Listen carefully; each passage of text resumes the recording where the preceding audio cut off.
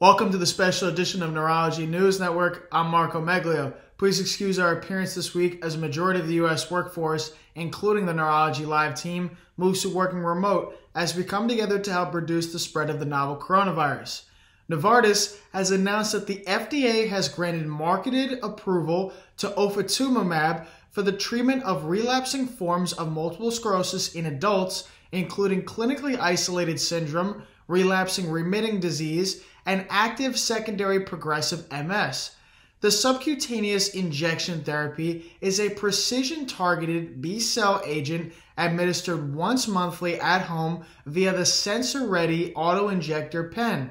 Novartis noted that it anticipates the therapy to become available in the U.S. as early as September, with additional regulatory submissions ongoing and expected approval in Europe by the first half of 2021. Stay tuned for our pipeline update for more information about the drug approval. Results from a case control study suggest that patients with anterior circulation large vessel occlusion presenting very late from their last well-known time may still benefit from endovascular treatment despite previous notions of the therapy only being effective during a window less than 16 to 24 hours from time last well known.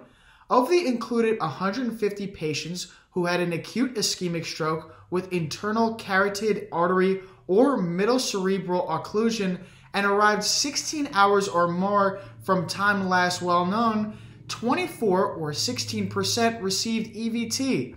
A modified Rankin scale score of 0 to 2 at 3 months after score occurred in 55 patients, or 37%, 13 of the 24 patients who received EVT, and 42 of the 126 patients who received medical treatment.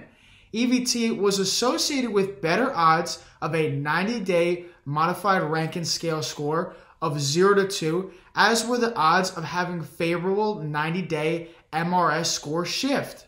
New safety data published in Headache suggests that rimegepant, a recently FDA-approved agent for the acute treatment of migraine, can be safely administered in tandem with the preventative monoclonal antibodies against calcitonin gene-related peptide, or CGRP.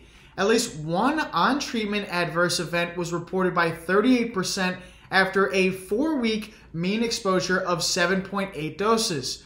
Of those, 15% of patients had mild or moderate nasopharyngitis, and no other adverse events occurred in more than 2 patients. Possible treatment-related adverse events of mild to moderate severity included viral gastroenteritis, first-degree atrioventricular block, and dizziness occurred in 23% of patients. Notably, no patients had serious adverse events leading to discontinuation, or aminotransferase levels greater than 3 times the upper limit of normal. Of the 12 patients with liver function test data, 1 patient had an AST level that was above normal. Study author Gary Berman wrote, "Although not specifically studied, the mechanisms that might underlie the therapeutic benefit of oral rimegepant acute treatment combined with the injectable CGRP monoclonal antibody preventative therapy are of interest." For more direct access to expert insight, head to neurologylive.com. This has been Neurology News Network. Thanks for watching.